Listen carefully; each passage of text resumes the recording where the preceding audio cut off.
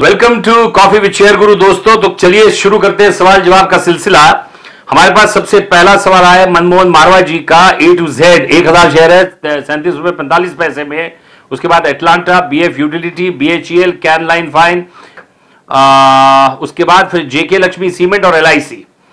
मनमोहन मारवा जी को मेरी सलाह ऐसी है कि A to Z ये शेयर हमेशा विवाद में रहा है, बड़ा कॉन्ट्रोवर्शियल रहा है, क्योंकि जब कोई बड़ा ब्रोकर इस शेयर को लेता है तो एक लोगों का एक ऐसा मानना हो जाता है कि अगर उस बड़े ब्रोकर ने लिया है तो ये शेयर बड़ा चलेगा।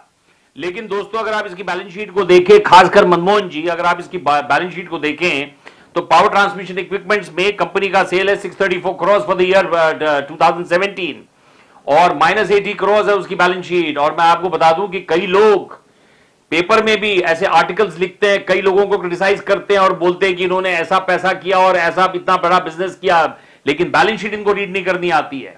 जरूरी नहीं है कि हमेशा आप फिगर्स को माइनस लिखे, अगर आप उसको ब्रैकेट में भी लिखते हैं तो ब्रैकेट ऑल्सो मीन्स कि यस कंपनीज का जो नेट प्रॉफिट है वो लॉस में है, वहां लॉस है, प्रॉफिट नहीं है।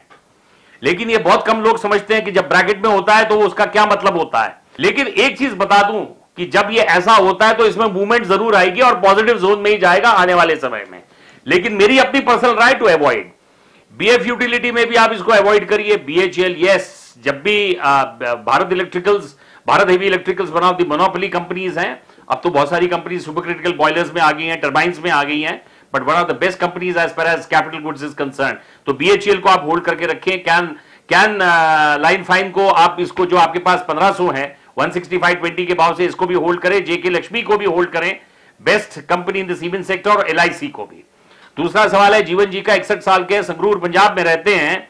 वो कहते हैं कि उनके पास PTC finance, Jindal saw, Rolta, Reliance capital, max finance और इसके लॉन्ग टर्म प्रोस्पेक्ट्स इसको क्या लगते हैं। तो यहां पे जीवन जी एक बड़े पुराने विलन होते थे, जीवन नाक से बोलते थे बहन जी, तो वो जो उनका जो डायलॉग था और जो स्टाइल था वो बड़ा अमेजिंग स्टाइल था।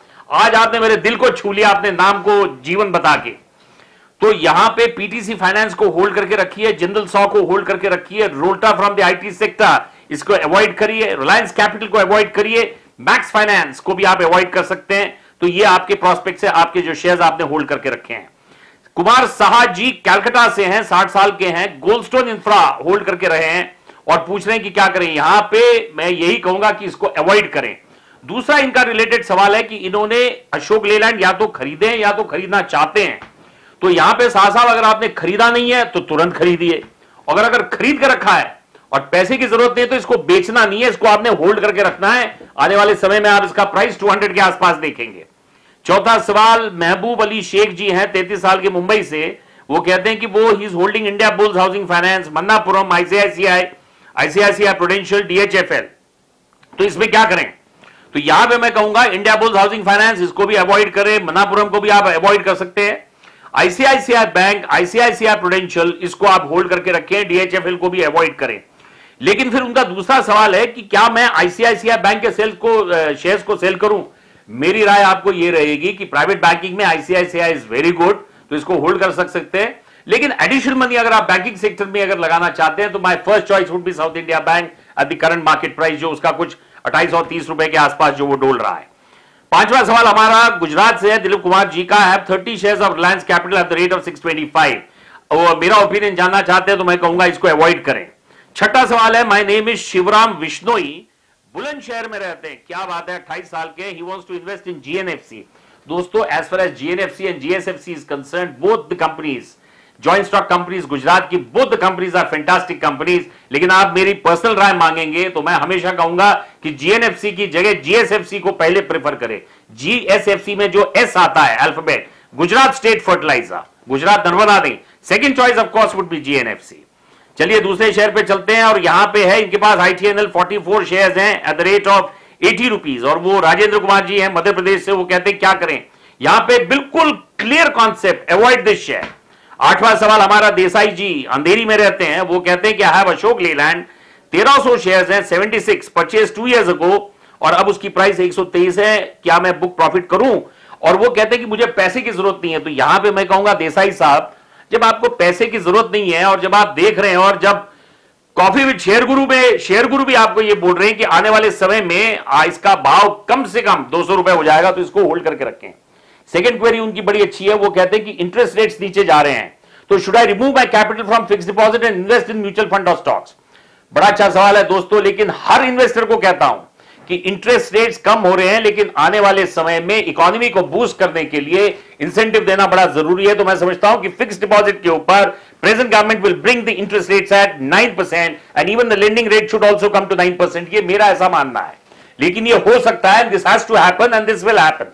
तो यहां पे मैं कहूंगा कि जो फिक्स्ड डिपॉजिट का पैसा है वो बिल्कुल आप ना निकाले, और टोटल पैसा जो आप इन्वेस्ट करते हैं स्टॉक मार्केट में should not be more than 20%, irrespective whether it is equity market or it is mutual fund. So that of course you got to be very careful of. 9th question है, वो कहते हैं I want to bye tourism finance, इसको बिल्कुल avoid करिए। संदीप सावरकर जी का 33 साल के हैं। 10वां सवाल है, गायकवाड़ जी अकोला में रहते हैं, क्या बात है, वो कहते हैं कि मैं कुछ करना चाहता हूं तांबे सर, आपकी राय जाननी है। डी मार्ट से लेकर उनका यह सवाल है। दोस्तों एज फार एज इसका जो लिस्टिंग है, इसमें यह मान के चलिए कि लिस्ट बड़ा हाई प्राइस पे हुआ, एप्रिसिएशन हुआ, लोगों को आईपीओ में जिन्होंने अप्लाई किया उनको बड़ा अच्छा प्रॉफिट मिला। लेकिन प्लीज अंडरस्टैंड वन थिंग कि to establish on all India basis your pockets have to be deep and it's a very hard effort.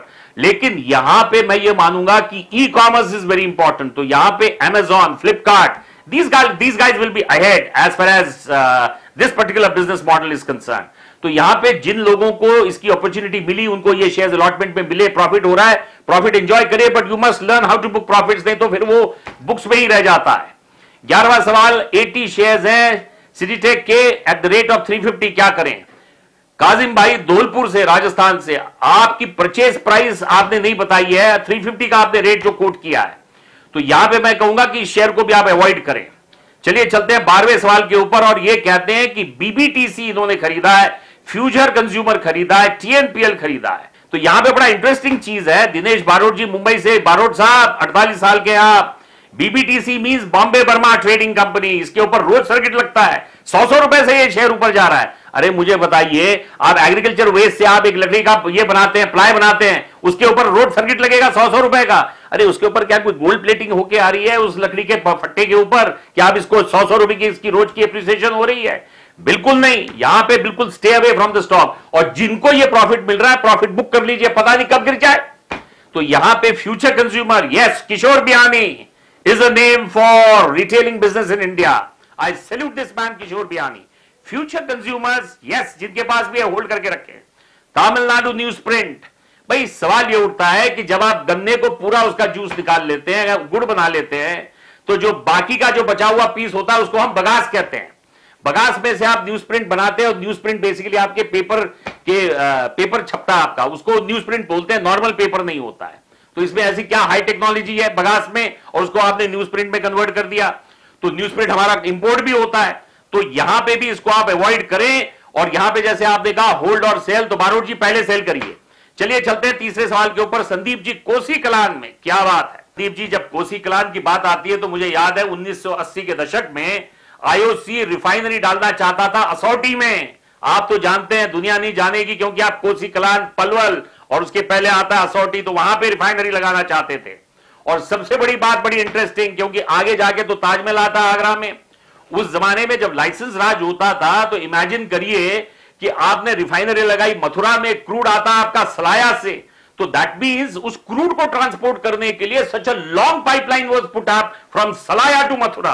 तो this is what you know those planning in those days वर, कि जब हमारा licence राज होता था। इनके पास RBL bank है, तो इसको होल्ड करके रखिए। डीएचएफएल को अवॉइड करिए। आईसीआईसीआई प्रूडेंशियल, दोस्तों आईसीआईसीआई ये आने वाले समय में this is something like a black gold for you, तो इसको होल्ड करके रखिए। This is something like a gold mine, because insurance sector में this is one of the first companies to get listed. Federal bank को भी hold करके रखिए, बहुत अच्छा शेयर है आपका। सागर देशपांडे कल्याण में रहते हैं, 32 साल के, वो कहते हैं कि दिवाली मोहर ट्रेडिंग पे ऊपर वो कुछ खरीदना चाहते हैं, तो इन्वेस्ट करना चाहते हैं 50,000। यहां पे देशपांडे साहब, जैसे मैं आपको ये जो इसके जो आपको मैं जो टिप्स देता हूं, हर एक एपिसोड में जो आपको मैं एक टिप देता हूं, उसको आप उसके ऊपर अमल करिए, and I am sure in fact इसमें भी दूंगा। तो थोड़ा सा सब्र करिए, एक क्वेश्चन लेने के बाद आपको वो टिप बताता हूं, गुरु मंत्र बताता हूं। लास्ट सवाल मेघा अग्रवाल जी का, दिल्ली में रहती हैं, द्वारका, क्या बात है, बिल्कुल एयरपोर्ट के पास, 35 साल की हैं।